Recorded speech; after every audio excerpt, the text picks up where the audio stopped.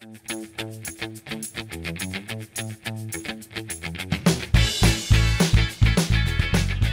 guys, Nay here, and I am back today with day 3 of the Hey Nay Daily Birthday Marathon Extravaganza. And I thought I want to do another 12 by 12 process video for you guys because you know how much I am really loving my 12 by 12 layers at the moment. You probably don't, but I am loving them that much. It is insane. And so today I wanted to do a layout for you showing you how to use a really girly themed collection to create a masculine layout. And so I've started off with this photo of Vinny that my sister took on her iPhone, and it is just so amazing. He is just so happy and pulling this really wild, crazy face, and it's in black and white and just perfect.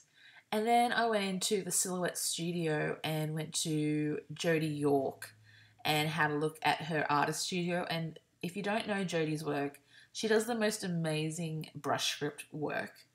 And I've actually got some of her stuff on canvas, but she also has these amazing cut files in the Silhouette shop. And so I purchased a heap of them, but this one here, the Wild and Free, was beautiful and it fitted the photo perfectly. So I decided to cut that out of a white piece of 12 by 12 cardstock, and then I'm just backing it in the gorgeous, regrettably, floral paper from the Crepe Paper Cute Girl collection. And that is the collection I'm using throughout the entirety of this layout. I really wanted to use the floral side, but the black with the triangles just stood out more, and it gives it that more brush stroke kind of look, but has that triangular pattern in it, so it's not so solid black, and it's recessed in with the cut file, so it just gives it a little bit different dimension. And what I've done is I've centered that at the top of the page, and I'm going to create a photo layer cluster thing down the bottom there with the photo. There's the photo. It is just, I love that photo so much. Like, it is the most joyful photo, you know, like a kid having that much fun is just amazing. So what I've done now is to give it a little bit more of that wild look. I've come in with my sewing machine and I'm just sewing a zigzag back and forth just because I wanted to. I mean, I'd stuck down all the little bits and pieces, but it still wasn't sitting right for me. I should have gone in with my glue and adhered it all to that cut file, but I didn't.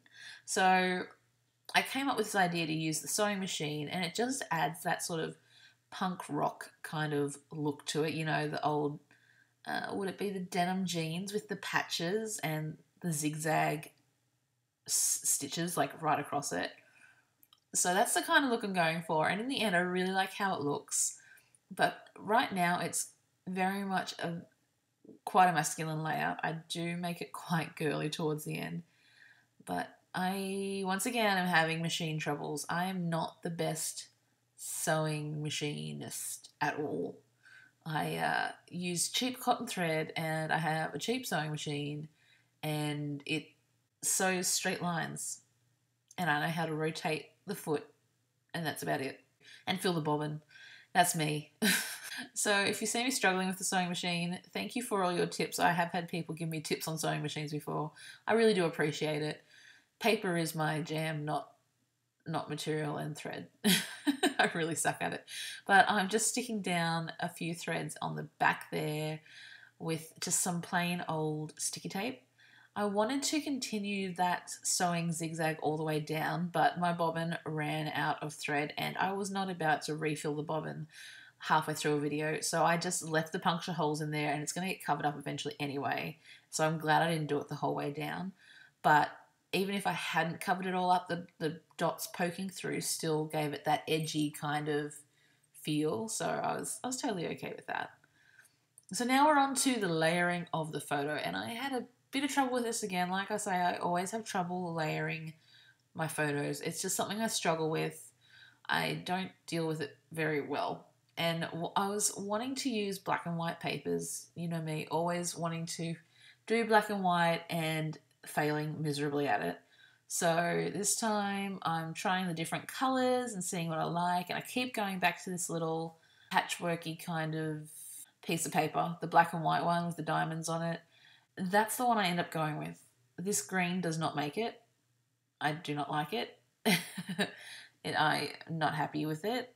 It just doesn't look right. So I pull it off and I go for the black and white one. I think because his face is cut off at the top, if I put the green on there, it just made it look more cut off, whereas the white sort of blends into the white of the other paper and it's not as noticeable, I think, maybe. I'm trying to sound technical, but it's not working.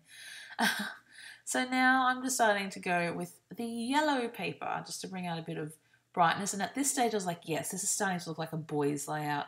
It's reminding me a little bit of the Cool Kid collection, even though I'm using the Cute Girl collection. But now I'm just playing around with a few other papers because I wanted to try and use some more of the girly papers in here to try and really show you can get a masculine layout using girly papers. I fail. I don't get that many papers on here at all. I don't get many girly bits and pieces until I pull out this piece of pattern paper, which I absolutely love. I need to get another piece of it because I've nearly used it all up now. But I am just fussy cutting, and yes, you see me fussy cutting through this entire video some of these flowers. And yes, I am adding pink flowers to a boy layout. What are you going to do about it? Nothing, because the layout turns out really awesome in the end. And once you finish watching this video, you are going to go and put pink flowers on your boys' layouts because it looks that awesome. But my challenge, even though it is not a challenge for the Hey Nay Daily birthday marathon, is I would love to see your boy layouts using girl papers and girl layouts using boy papers. So using reverse gender themed papers on your layout and, you know, just changing it up a bit. The one thing that I sort of get a bit distressed about with some people is when they say that they can't use a paper collection because it is not a boy themed collection and they only have boys. I'm sorry, I'm going to put doilies on my boy layouts and I'm going to put pink flowers on my boy layouts. Make it work. You can make it work, honestly. The photo is the thing that tells the story. The paper and the colours and the embellishments are just fluff. They literally are just the decoration.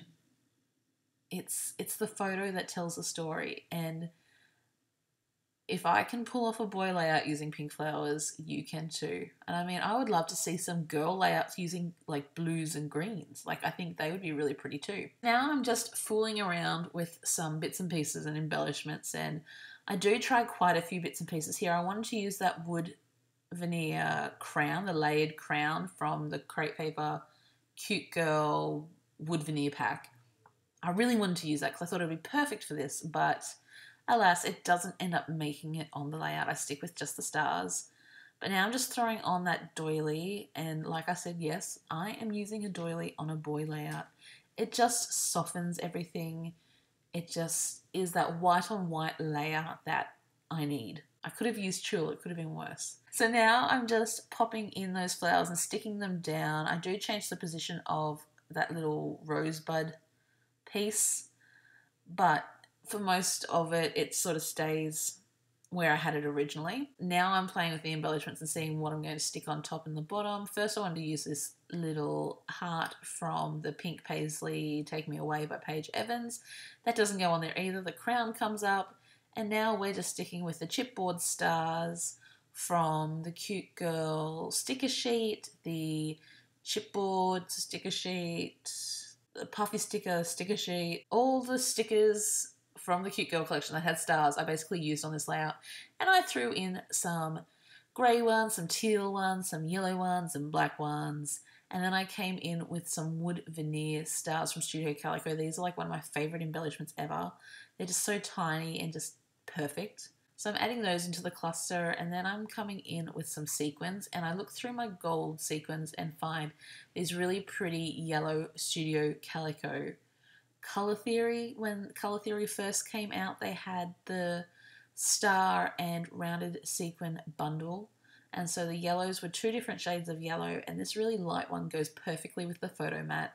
I really, really, really, really, really love that little continuation of the yellow up the page, having that little flurry of stars and sequins going up the page, up around the title, and it just draws your eye up from the photo, which is a really good thing. But I've also used the rule of thirds on this layout, which sort of helps free up your eyes a bit as well. So I've focused everything on the middle third of the layout. I have used just that middle third, and the other two are not being used at all. They're kept completely blank, completely white. And so it sort of draws your eyes in and up. But anyway, I am just sticking all those down now, and this is basically the layout pretty much finished from here. I am going to apologize now, and I've just realized I filmed this of a nighttime, and so the shadows are a bit annoying. For these deadlines, guys, I have to film some videos of a nighttime, so I'm sorry about the shadows, but at least you're getting really awesome content. Is that a substitute? I think so. So that is basically the layout there, guys. I do come in with the puffy stickers. Again, I keep thinking that it needs just that little bit more to frame it off. And so I found this scalloped puffy sticker and I put it down the bottom. I thought, oh wow, that looks really good. I like how that looks. I was like, oh, I wish I had another one to put at the top. And then I went back to the sticker sheet, had a look. There was another one there. So I add that sticker to the top and the bottom. And so it just, once again, frames in that 1/3 that I've put bits and pieces on. But that is it, guys. That is the layout. Let me know what you think of my girly boy layout, wild and free. Leave me a comment down below. I'd love to hear from you.